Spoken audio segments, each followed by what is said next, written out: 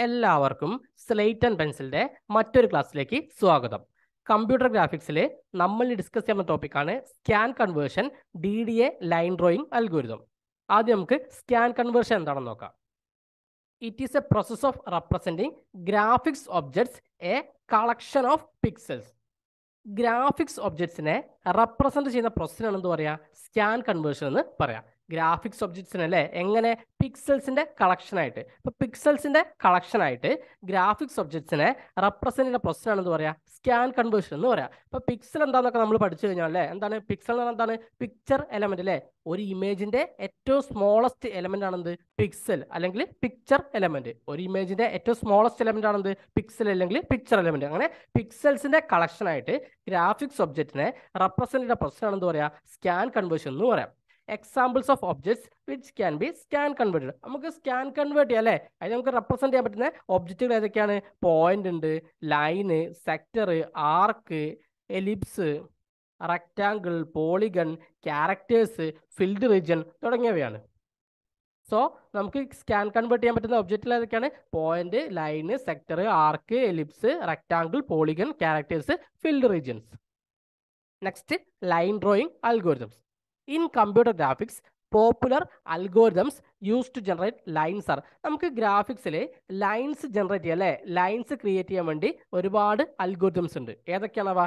DDA line drawing algorithm, പിന്നെന്താണ് ബ്രസൻഹാംസ് line drawing algorithm, പിന്നെന്താണ് mid point line drawing algorithm. ഇതൊക്കെയാണത് popular ആയിട്ടുള്ള line drawing algorithm. ഇപ്പോൾ നമുക്ക് syllabus പഠിക്കാനുള്ളത് DDA ലൈൻ ഡ്രോയിങ് അൽഗോരിതം ആണ്. സോ ഇതാണ് നമ്മൾ പഠിക്കാൻ പോകുന്നത്. DDA line drawing algorithm. DDA full form എന്താണ്? Digital differential analyser. DDA line drawing algorithm. DDA algorithm is the simplest line drawing algorithm. അപ്പോൾ ഏറ്റവും സിംപ്ലസ്റ്റ് ആയിട്ടുള്ള ഒരു line drawing algorithm ആണെന്ത്? DDA line drawing algorithm. Given the starting and ending coordinates of a line, DDA algorithm attempts to generate the points between the starting and ending coordinates. ഒരു ലൈനിന്റെ starting കോർഡിനേറ്റും ending കോർഡിനേറ്റും കിട്ടിക്കഴിഞ്ഞാൽ ആ കോർഡിനേറ്റ്സിനിടയിലുള്ള intermediate പോയിന്റ്സിനെ generate ചെയ്യാൻ നമുക്ക് DDA algorithm വഴി കഴിയും. ഒരു ലൈനിന്റെ സ്റ്റാർട്ടിംഗ് കോർഡിനേറ്റും എൻഡിങ് കോർഡിനേറ്റും കിട്ടിക്കഴിഞ്ഞാൽ DDA അൽഗോരിതം വഴി നമുക്ക് എന്ത് ചെയ്യാൻ പറ്റും? അതിനിടയിൽ വരുന്ന മിഡ് പോയിന്റ്സ് നമുക്ക് ജനറേറ്റ് ചെയ്യാൻ പറ്റും. ഫോർ എക്സാമ്പിൾ എടുക്കുകയാണെങ്കിൽ ഇതിപ്പോൾ ഒരു ലൈനായിട്ട് വിചാരിക്കുക. ഇതിന്റെ സ്റ്റാർട്ടിങ് x0 y0 എന്ന് വിചാരിക്കുക. അതേപോലെ എൻഡിങ് xn yn അല്ലേ. അതുപോലെ ഇതിന്റെ ഇടയിൽ ഒരുപാട് പോയിന്റ്സുകൾ അല്ലേ. ഇവിടെ ഒരു പോയിന്റ് ഉണ്ടാവാം, ഇവിടെ ഒരു പോയിന്റ് ഉണ്ടാവാം, ഇവിടെ ഒരു പോയിന്റ് ഉണ്ടാവാം. അങ്ങനെ ഒരുപാട് എന്തുണ്ടാവും? ഇന്റർമീഡിയറ്റ് പോയിന്റ്സുകൾ ഉണ്ടാവും. ഈ ഇന്റർമീഡിയറ്റ് പോയിന്റ്സ് നമുക്ക് എന്ത് ഉപയോഗിച്ച് കാൽക്കുലേറ്റ് ചെയ്യാൻ പറ്റും? നമുക്ക് DDA അൽഗോരിതം ഉപയോഗിച്ചിട്ട് കാൽക്കുലേറ്റ് ചെയ്യാൻ പറ്റും. അപ്പോൾ നമുക്കൊരു സ്റ്റാർട്ടിംഗ് പോയിന്റ് അല്ലേ x0 y0 പോലത്തെ സ്റ്റാർട്ടിംഗ് പോയിന്റ്, അതുപോലെ തന്നെ ഒരു എൻഡിങ് കോർഡിനേറ്റ് അല്ലേ, എൻഡിംഗ് പോയിന്റ് അല്ലേ, എൻഡിംഗ് കോർഡിനേറ്റ് xn yn അല്ലേ. അപ്പോൾ ഇത് രണ്ടും കിട്ടിക്കഴിഞ്ഞാൽ നമുക്ക് എന്ത് ചെയ്യാം? ഈ ഒരു DDA അൽഗോരിതം വഴി നമുക്ക് എന്ത് ചെയ്യാം? ഈ ഒരു ഇന്റർമീഡിയറ്റ് പോയിന്റ്സിനെ നമുക്ക് ജനറേറ്റ് ചെയ്യാൻ പറ്റും. ഇതിന്റെ പ്രൊസീജിയർ എങ്ങനെയാണെന്ന് നോക്കാം. Given starting coordinates x0 y0 അല്ലേ. നമ്മൾ സ്റ്റാർട്ടിംഗ് കോർഡിനേറ്റ്സിനെ x0 y0 എന്നാണ് എടുക്കുക. അതുപോലെ എൻഡിംഗ് കോർഡിനേറ്റ്സ് എന്തൊക്കെയാണ് എടുക്കുക? xn yn. അപ്പോൾ നമ്മുടെ സ്റ്റാർട്ടിംഗ് കോർഡിനേറ്റ്സ് അല്ലേ, അതാണ് x0 y0, then ending coordinates xn yn. ഇനി നമുക്ക് ഓരോ സ്റ്റെപ്പുകളാക്കി നോക്കാം. ഫസ്റ്റ് സ്റ്റെപ്പിൽ എന്താ പറയുന്നത്? Calculate delta X delta Y and am from the given input.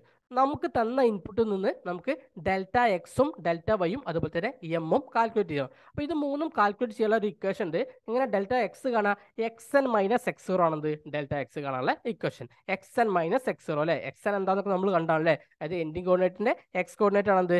xn. Then delta Y ഇല്ലേ, അതെങ്ങനെ കാണാം? yn minus y0. Then M ഇല്ലേ, എം എന്ന് പറഞ്ഞാൽ സ്ലോപ്പ് ആണ്, അതെങ്ങനെ കാണാം? Delta Y by delta X. Delta Y by delta X. അപ്പോൾ ഡെൽറ്റ എക്സ് എന്താണ്? xn മൈനസ് x0 ആണ്. Delta Y yn minus y0 ആണ്. എം എന്താണ്? Delta Y by delta X.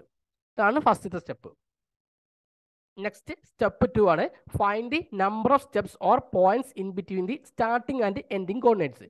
Starting കോർഡിനേറ്റിന്റെയും അതായത് നമ്മുടെ x0 y0 അല്ലേ, അതേപോലെ തന്നെ എൻഡിങ് കോർഡിനേറ്റ് അല്ലേ xn yn അല്ലേ. അപ്പോൾ ഇതിന്റെ രണ്ടിന്റെ ഇടയിൽ എത്ര നമ്പർ ഓഫ് പോയിന്റ്സ് അല്ലെ, എത്ര നമ്പർ ഓഫ് സ്റ്റെപ്സ് ഉള്ളത് കണ്ടുപിടിക്കാനുള്ള സ്റ്റെപ്പാണെന്ത്? സ്റ്റെപ്പ് 2. അപ്പോൾ സ്റ്റാർട്ടിംഗ് കോർഡിനേറ്റിന്റെയും എൻഡിങ് കോർഡിനേറ്റിന്റെ ഇടയിൽ എത്ര പോയിന്റ്സ് ഉണ്ട് അല്ലെ, എത്ര നമ്പർ ഓഫ് സ്റ്റെപ്സ് ഉള്ളത് കണ്ടുപിടിക്കുകയാണെന്ത്? സ്റ്റെപ്പ് 2. അതെങ്ങനെ കാണാം? If absolute of Dell X greater than absolute of del Y steps equal to absolute of Dell X. അപ്പോൾ ഡെൽ എക്സ് ആണ് ഡെൽ വൈനേക്കാളും ഗ്രേറ്റർ എങ്കിൽ എന്ത് ചെയ്യും? നമ്മൾ ഡെൽ എക്സ് ആണ് എന്ത് ചെയ്യുക? നമ്പർ ഓഫ് സ്റ്റെപ്സ് ആക്കി എടുക്കുക. അല്ലെങ്കിൽ del Y ആണെന്ത്? Number of steps. ഇനി ഈക്വൽ ആണെങ്കിൽ നമുക്ക് ഡെൽ എക്സോ ഡെൽ വൈയോ എടുക്കാം. അപ്പോൾ നമ്മളൊരു എക്സാമ്പിൾ ചെയ്യാൻ പോകുന്നതിൽ ഈക്വൽ ആണ്. അപ്പോൾ നമ്മൾ ഒന്ന് ഡെൽ എക്സും ഡെൽ വൈ രണ്ടും സെയിം ആയതുകൊണ്ട് ഏതെങ്കിലും ഒന്ന് എടുത്താൽ മതി. So absolute of Dell X വലുതാണെങ്കിൽ number of steps Dell X ആയിരിക്കും, അല്ലെങ്കിൽ എന്തായിരിക്കും ഡെൽ വൈ ആയിരിക്കും നമ്പർ ഓഫ് സ്റ്റെപ്സ്. ഒരു പ്രോബ്ലം ചെയ്യുമ്പോൾ ഈ സ്റ്റെപ്പ് 2 എന്താ നമുക്ക് വ്യക്തമായിട്ട് മനസ്സിലാവും. Then step 3 ആണ് suppose the current point is xp yp and the next point is xp plus 1 yp plus 1. Find the next point by following the below 3 cases. അപ്പം നമുക്കറിയാം നമ്മുടെ കറണ്ട് പോയിന്റ് അല്ലേ, അതായത് X P Y P, suppose ഇപ്പോൾ x1 y1 അല്ലേ, അതാണ് X P Y P വിചാരിച്ചോ. അപ്പം നെക്സ്റ്റ് പോയിന്റ് എന്തായിരിക്കും x2 y2 ആയിരിക്കും അല്ലേ, അതാണത് X P plus 1 Y P plus 1 അല്ലേ. ഈ എക്സ് പി വൈ പിന്റെ നെക്സ്റ്റ് സ്റ്റെപ്പ് എന്താണത് X P plus 1 Y P plus 1. അപ്പം x1 y1 ആണെങ്കിൽ x2 y2 അങ്ങനെ അല്ലേ.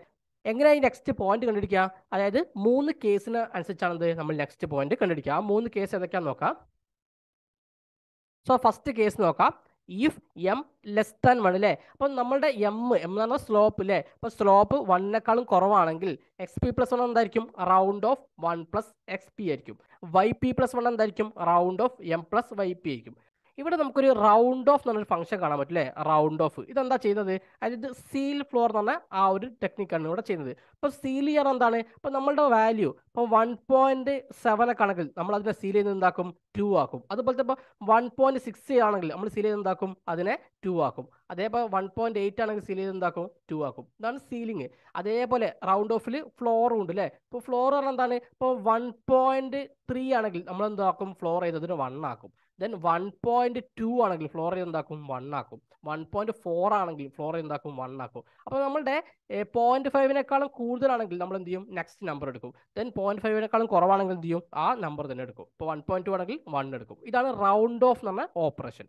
അപ്പോൾ വാല്യൂസിലൊക്കെ എന്ത് ചെയ്യണം റൗണ്ട് ഓഫ് ചെയ്യണം അല്ലേ. പോയിന്റ് വരുന്ന കേസ് ഉണ്ടെങ്കിൽ എന്ത് ചെയ്യണം റൗണ്ട് ഓഫ് ചെയ്യണം. അതാണ് ഈ റൗണ്ട് ഓഫ് എന്ന് പറഞ്ഞ ഓപ്പറേഷൻ. അതേപോലെ ഈ X P plus 1 Y P plus 1 അല്ലേ, അതായത് നമ്മുടെ എക്സ് പി വൈ പി അല്ലേ, അതിൻ്റെ next step ആണെന്ത് X P plus 1 അതേപോലെ തന്നെ വൈ പി പ്ലസ് 1 അല്ലേ.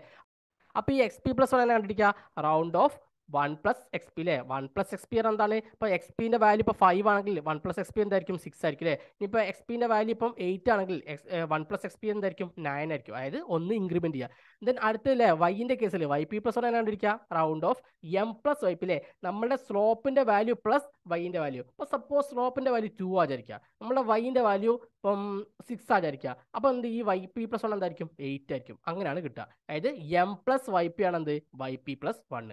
അതേപോലെ അല്ലേ ഈ എം ഈക്വൽ ടു 1 അല്ലേ, സ്ലോപ്പിന്റെ വാല്യൂ 1 ആണെങ്കിൽ എന്ത് ചെയ്യുക എക്സ് പി പ്ലസ് 1 എന്നാണ് എടുക്കുക round of 1 plus X P അല്ലേ. Y P plus value round of 1 plus Y P ആണ്. അതേപോലെ എമ്മിന്റെ വാല്യൂ അല്ലേ 1നേക്കാളും ഗ്രേറ്റർ ആണെങ്കിൽ എങ്ങനെ കണ്ടിരിക്കുക X P plus 1 round of 1 by M plus X P. അതേപോലെ വൈ പി പ്ലസ് 1ന്റെ കേസിൽ എന്താണ് round of 1 plus Y P ആണ്. അതായത് ഇവിടെ 1 ബൈ എം പ്ലസ് എക്സ് പിയും 1 പ്ലസ് വൈ പി ആണ്.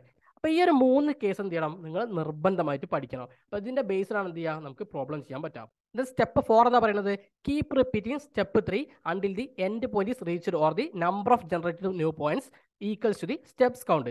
അതായത് സ്റ്റെപ്പ് 3 റിപ്പീറ്റ് അല്ലേ, ഇപ്പോൾ എൻഡ് പോയിന്റ് റീച്ച് ചെയ്യുന്നവരെ എന്ത് ചെയ്യുക സ്റ്റെപ്പ് 3 റിപ്പീറ്റ് ചെയ്തുകൊണ്ട് നിൽക്കുക. അതാണ് സ്റ്റെപ്പ് 4 പറയുന്നത്. ഇനി നമുക്കൊരു പ്രോബ്ലം ചെയ്ത് നോക്കാം. Calculate the points between the starting point at the ending point. അപ്പം നമുക്ക് സ്റ്റാർട്ടിംഗ് പോയിന്റ് ഒന്നുമില്ലേ, സ്റ്റാർട്ടിംഗ് പോയിന്റ് എന്താണ് നമ്മളെ x0 y0 അല്ലേ, അതെന്താണ് 1ഉം 7ഉം അല്ലേ. ദെൻ എൻഡിംഗ് പോയിന്റ് എന്താണ് xn yn അല്ലേ, അതെന്താണ് 11ഉം 17 ആണ്. അപ്പം സ്റ്റാർട്ടിംഗ് പോയിന്റും എൻഡിംഗ് പോയിന്റും ഒന്ന് അപ്പോൾ അതിനിടയിലുള്ള പോയിന്റ്സ് ആണിത് നമ്മൾ ജനറേറ്റ് ചെയ്യാൻ പോകുന്നത് അല്ലേ. ലൈനിലെ അങ്ങനെ ലൈൻ ജനറേറ്റ് ആണെങ്കിൽ ഇപ്പോൾ ഇത് 1 7 ആണെങ്കിൽ ഇത് 11 17 ആണ്. അപ്പോൾ ഇതിനിടയിലുള്ള പോയിന്റ്സ് ആണിത് നമ്മൾ ജനറേറ്റ് ചെയ്യാൻ പോകുന്നത്. നമുക്കിന്റെ സൊല്യൂഷൻ നോക്കാം. അപ്പം സ്റ്റാർട്ടിംഗ് പോയിന്റ് x0 y0 നമ്മൾ എഴുതി 1 7, അതുപോലെ xn yn എഴുതി 11 17. സ്റ്റെപ്പ് 1 എന്താ പറയുന്നത് calculate Dell X del Y and M അല്ലേ. അപ്പോൾ ഡെൽ എക്സ് എങ്ങനെയാണ് xn മൈനസ് x0, അത് നമുക്ക് എത്ര കിട്ടും 10 കിട്ടും. ദെൻ ഡെൽ വൈ അല്ലേ yn മൈനസ് y0 എത്ര കിട്ടും 10 കിട്ടും. ദെൻ എം അല്ലേ del Y by Dell X ആണ്, അത് എത്ര കിട്ടി 1 കിട്ടി അല്ലേ. എമ്മിന്റെ വാല്യൂ നമുക്ക് 1 കിട്ടി. സോ ഫസ്റ്റ് സ്റ്റെപ്പിൽ എന്താ കിട്ടി Dell X del Y M. Second step നമ്മൾ നമ്പർ ഓഫ് സ്റ്റെപ്സ് കാൽക്കുലേറ്റ് ചെയ്യലാണ്. as absolute of del x equal to absolute of del y equal to 10. So number of steps equal to 10 അല്ലേ. നമുക്കറിയാം absolute of del x ഉം absolute of del y ഉം equal ആണെങ്കിൽ number of steps എന്തായിരിക്കും 10 തന്നെ ആയിരിക്കും അല്ലേ. അതായത് നമ്മൾ നമ്പർ ഓഫ് സ്റ്റെപ്സ് കാൽക്കുലേറ്റ് ചെയ്യുമ്പോൾ പഠിച്ചു അല്ലേ, absolute of del x del y നേക്കാളും greater ആണെങ്കിൽ number of steps del x ആയിരിക്കും, അല്ലെങ്കിൽ del y ഈക്വൽ ആണെങ്കിൽ ഏതെങ്കിലും ഒന്നും എടുക്കില്ല del x ഓ del y ഓ എടുക്കുക. അപ്പോൾ നമ്മളെ കേസിൽ എന്താണ് ഈക്വൽ ആണ്. സോ del x ഉം del y ഉം ഈക്വൽ ആണ്, നമ്പർ ഓഫ് സ്റ്റെപ്സ് എത്ര ആയിരിക്കും 10 ആയിരിക്കും.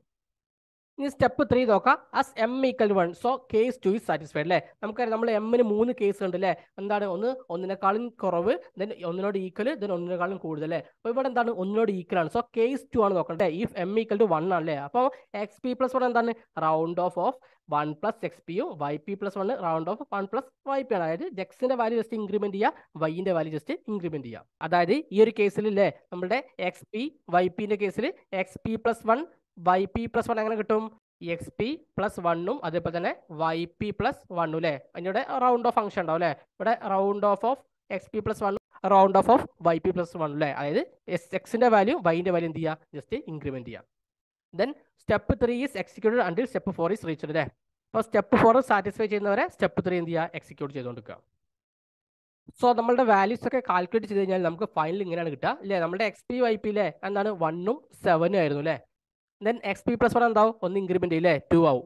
ദെൻ വൈ പി പ്ലസ് 1 അല്ലേ 7 ഒന്ന് ഇൻക്രിമെന്റ് ചെയ്ത് 8 ആവും. ദെൻ അടുത്തൊക്കെ എങ്ങനെ നമുക്ക് കണ്ടിരിക്കാൻ പറ്റും, 2 അത് 3 ആവും.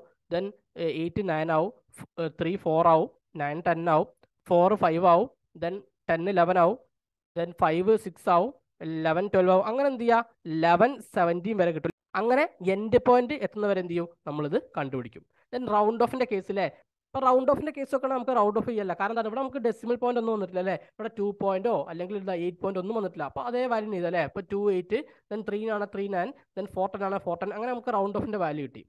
ദെൻ എന്ത് ചെയ്യുക, ഇത് നമുക്ക് ഒരു ഗ്രാഫിൽ പ്ലോട്ട് ചെയ്താൽ നമുക്ക് എന്ത് ചെയ്യാം, നമുക്ക് ഒരു ലൈൻ കാണാൻ പറ്റും. ഇത് പ്ലോട്ട് ചെയ്ത് കഴിഞ്ഞാൽ നമുക്ക് ഇങ്ങനെയാണ് കാണാൻ പറ്റുക.